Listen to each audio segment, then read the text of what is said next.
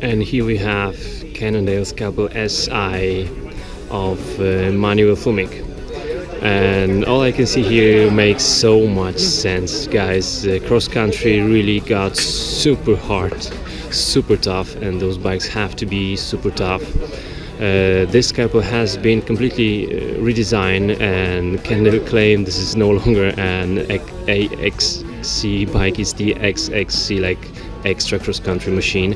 We have asymmetrical rear triangle, or the chain stays in the rear, so the chain line changes on this bike. The wheel can be much more stiff because the wheel is symmetrical, because we have the asymmetrical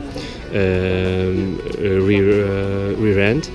And then those bikes have to be running specially designed crankset for those in order to match the chain line, which is cool. I do like this idea that Cannondale came up first with the FSI model.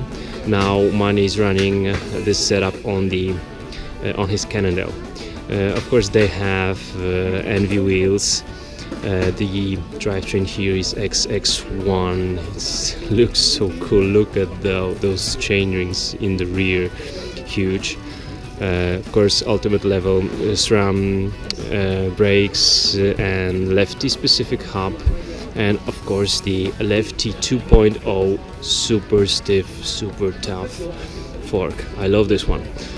The seat post and the handlebars are from FSA K-Force and then Pro Logo saddle. I think all of the saddles they are running have special padding on them that help you to stay on the saddle in the position that you would like to have it. That makes so much sense for myself as well. I'd like to find a saddle for me which would minimize movement of my body on the saddle to the back when I'm pushing hard. So once more, this machine is super cool, super awesome.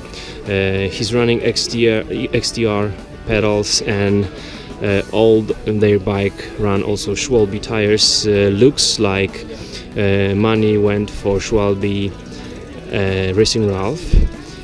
Both front and rear. As you can see on the front rear it says spare, on the rear one it says race, so we'll see if he's going to change anything, but yesterday I heard him saying that he's going to make a final decision on the tires, but it was super stormy yesterday. It was a lot of rain. I think till Sunday the track can really be quite dry, so we'll see. Cool bike, guys.